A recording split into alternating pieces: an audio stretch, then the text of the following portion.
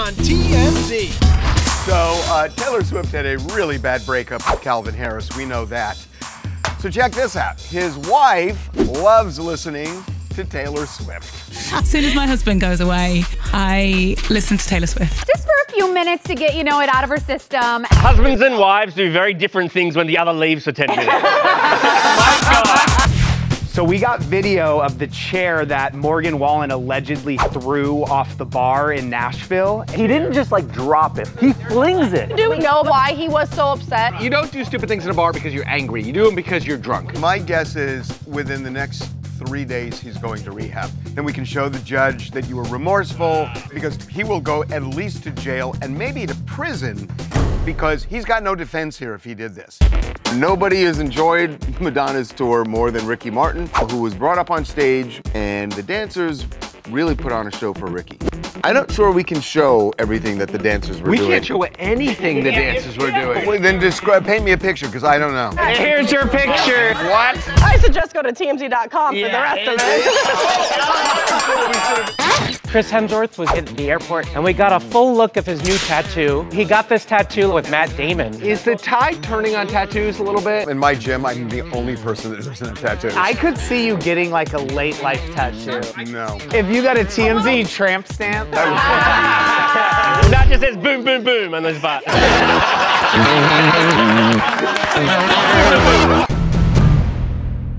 Calvin Harris's wife, Vic Hope, has a deep, dark secret. As soon as my husband goes away, I listen to Taylor Swift. She's a music cheater! And with Calvin's ex, no less. When Calvin Harris is not at home, that is the moment that she blasts Taylor Swift. But just a little fill, just a couple of songs, get out of my system, then it's done. Good. Then she resumes back to normal, probably his music. That is so messed up. It is not messed up. It's messed up that she actually said it. You're betraying him just as much by saying that you do it. But honestly, what does Calvin Harris think? It's Taylor Swift. Basically, every girl is a little bit of a fan of her. That's not true. Not cool girls. Cool girls don't like Taylor Swift. Hey, bud, you want to insult the Swifties? You're on your own. We don't need trouble with those crazies. Anyway, big deal. Vic likes Taylor. Calvin's breakup with Taylor couldn't have been that bad. It was really bad. There was rumors that Taylor cheated on Calvin Harris with Tom Hiddleston. And he accused her of it in a song. Touche. Yeah, what's good for the goose is good for the table, which has turned on the other foot. Anyway, Vic, you blast that Taylor Swift music. Have fun, go nuts, as long as Calvin isn't there. Man, husbands and wives do very different things when the other leaves for 10 minutes. My God. Thanks, Vic. Your secret is safe with us, as well as a massive radio and television audience. It's another day and another Bianca Censori outfit, and today she's wearing a dress that looks like a condom. Best yet. I think maybe best yet. She keeps one-upping herself. You keep saying that. She keeps going. She just keeps going. Where does she get these out? I don't know. I think they're made. They're custom for sure. Devin hasn't blinked in 30 seconds. Nah, this might be a little too far. Any other person can't do this. They get arrested. But she's not naked. Harvey. Have you ever been to BOA at 10 o'clock at night in West Hollywood? The stuff people wear going in there? Nothing like this. I've never seen anybody wear this. I've been out plenty of times. I've never seen anybody dressed like this, ever. I've never seen a woman You've never been to a strip club? Well, that's different. I mean, you've not been to clubs or restaurants in like West Hollywood or Hollywood? I've never seen a woman dressed like that at a restaurant. Devin, have you ever seen a woman in a see-through top at a bar or a restaurant? I have seen one. And you married her immediately.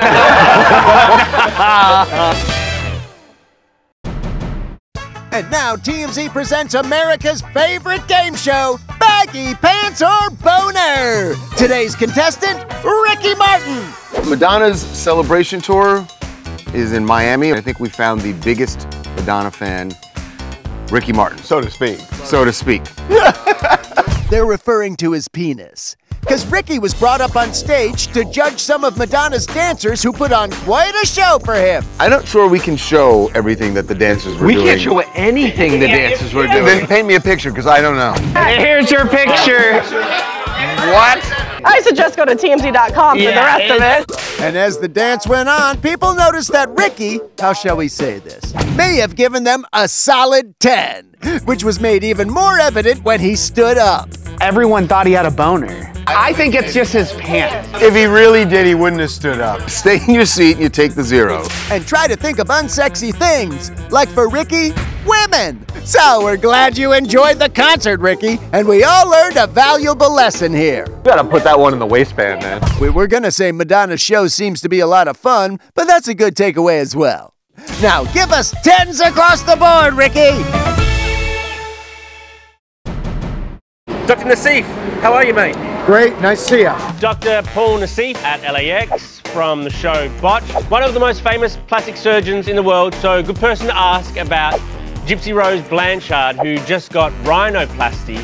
I say, when she takes off the bandages and sees herself anew, can that have some sort of a transformational impact on your self-worth? And most of the time they're happy with the transformation, even though the nose is very swollen after the first week. I say, like, asking for a friend, why, like, a lot of women get their boobs and their butt done, like, why don't guys get things like that done?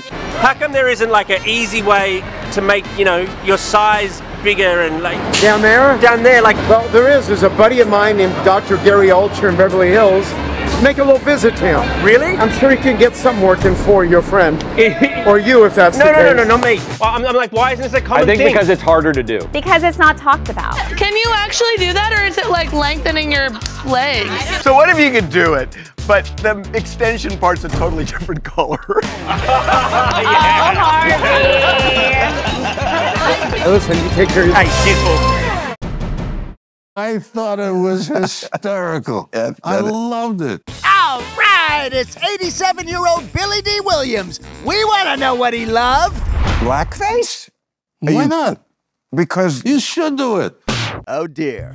Legendary actor Billy D. Williams, Lando Calrissian from Star Wars. So he was on the Club Random podcast with Bill Maher. And they started talking about the 1965 movie Othello, where Laurence Olivier, a white man, put on blackface to play Othello, the Shakespearean play. And Billy D. Williams is a fan. He stuck his ass out because black people are supposed to have big asses, right? I understand. I thought it was hysterical. I loved it. But Othello isn't supposed to be funny. It's a tragedy. And also, seriously, blackface? Why not?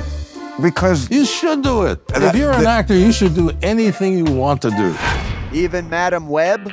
What you gotta understand is, this happened a lot before it didn't. And people who were brought up in that time, it was just a different vibe. He's 87. I know, but he's checking out. No, Billy D. Williams not afraid to say anything. But he's not afraid to say anything also because he's 87 years old. That may mean he's speaking is true. He believes it. Unfortunately, Bill didn't ask him about non-actors dressing in blackface, like the Canadian Prime Minister. What about what Justin Trudeau did? Yeah, or Julianne Hough on Halloween. But also, isn't Halloween kind of a form of acting? No. Time to delete old photos from your Instagram. Thanks, Billy D, and good luck with the backlash. Chris Hemsworth was with his family at the airport in Australia, and we got a full look of his new tattoo, which kind of abstract-y, but in reality, it looks like Ken leaked on his arm. Don't they have no tats? That's what I thought. Like, why are you ruining your body? I know, their bodies are temples. Why would they ever draw on it? Doesn't he have leg tattoos? Yeah, he has some tats. Is the tide turning on tattoos a little bit? No. No. They're so popular. I am like, in my gym, I'm the only person that doesn't have tattoos. For your 75th, can we pick out a tattoo for you? No. That'd be so cute. Harvey, come on, just thug life across your belly. If you got a TMZ tramp stamp. No, it says boom, boom, boom, and there's butt. And the cheeks say boom, boom, boom, boom.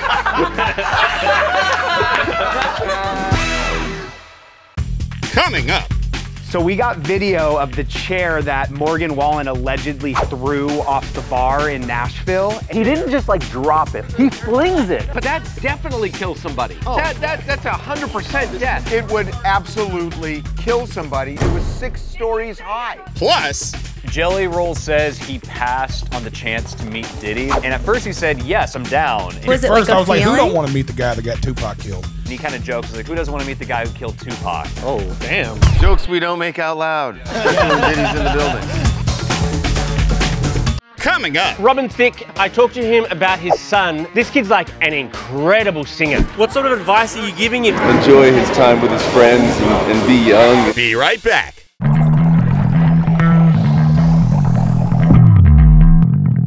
What really happened the night of Morgan Wallen's arrest for hurling a chair off a rooftop bar in Nashville?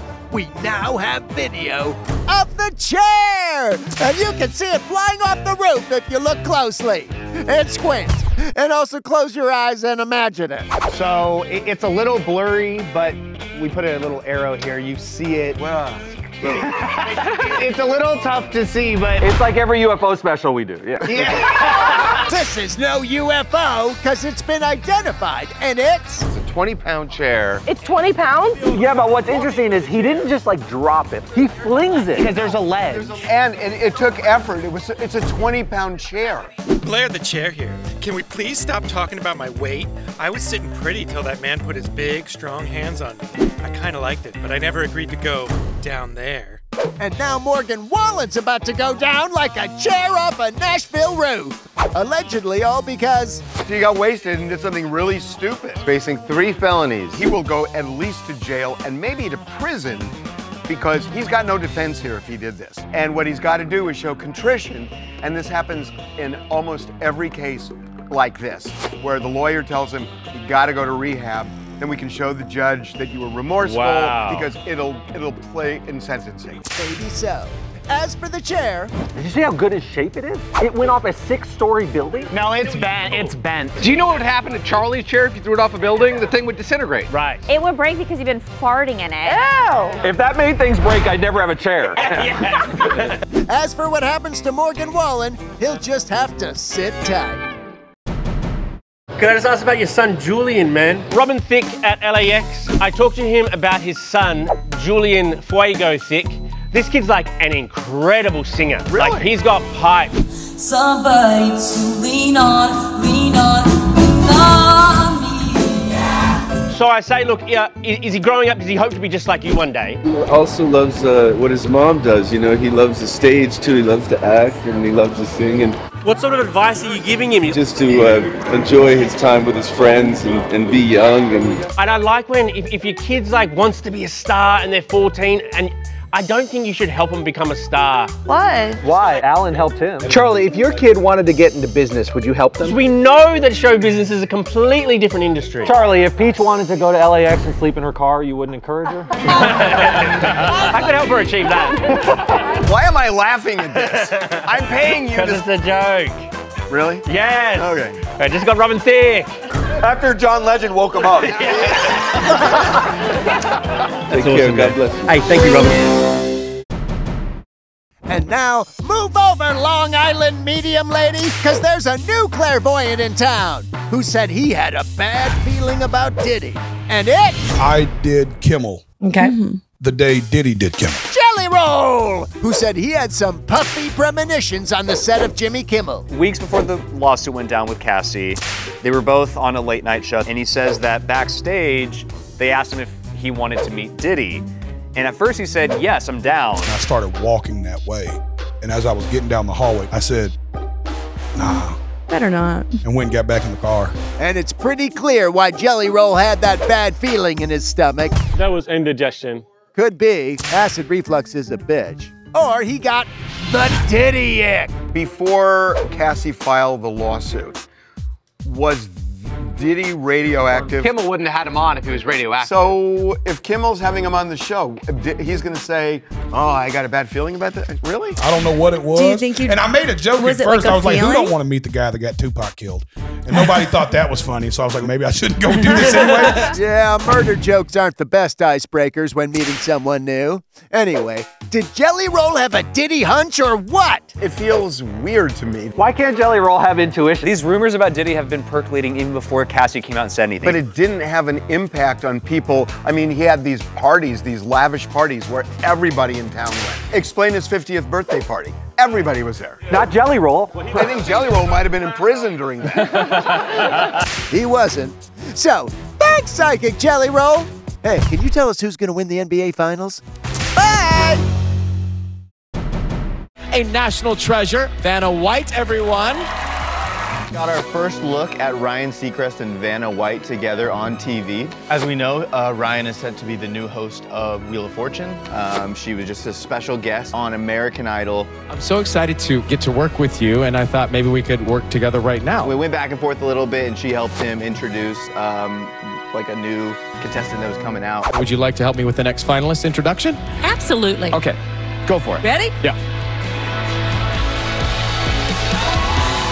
This is so smart of them because you don't want to just like jolt people with it. It's a soft launch, as they say. I got to tell you, Seacrest is just unbelievable. So he'll have this job till he's 70. Yeah, Harvey, are you gonna like retire? Or are you just gonna run this thing till your wheels fall off? Yeah, I have an announcement. Oh my God. He's gay.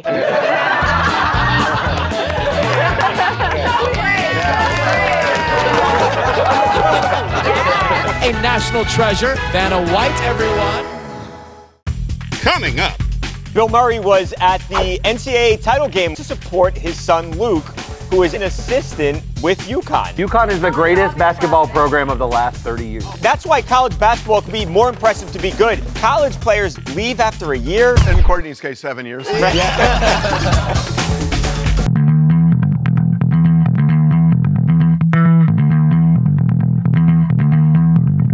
It's a UConn coronation. The Huskies make history. Ladies and gentlemen, we celebrate UConn, your national champions, and their MVP, Mr. Bill Murray. Wait, that can't be right. Bill Murray was at the NCAA title game. He was there to support his son Luke, who is actually an assistant with UConn. Oh, really? He gets a lot of credit for being the the orchestrator of this great offense. 2 championships in a row. But Bill, if they win again tomorrow, then we may have a problem. Anyway, look at Bill getting into a flex off with Drew Brees, congratulating his son after the win, holding up the trophy. Awesome! Just like a proud dad. He's really cool to see, actually. Dude, people like to talk about Nepo babies. Like, Bill Murray's son obviously had every privilege you could have had. Being a basketball coach is like one of the most grueling jobs. The cynical thought is that he didn't have to worry about anything else, so if he loved basketball, he could just solely concentrate on basketball. That's ridiculous. And who cares? Yeah. He's a great basketball coach. They're the favorites to win next year. But aren't their seniors probably leaving? That's why college basketball can be more impressive to be good. College players leave after a year if they're very good. In Courtney's case, 7 years. Damn, boss, that was harsh. Of course, you have the opportunity for rebuttal. It was 9! Congratulations, UConn. Now go eat, drink, and be Murray. Coming up. Kamala Harris has one policy we could all get behind. No taking your shoes off on planes. Oh God, had it completely. Can we also say men should not wear shorts on an airplane? Okay, let's go.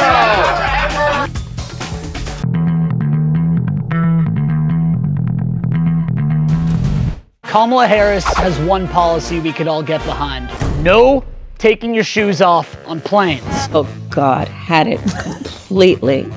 It's Terrible. awful. And then if they take their shoes off and then cross their legs so that their foot is just dangling right in front of you. No.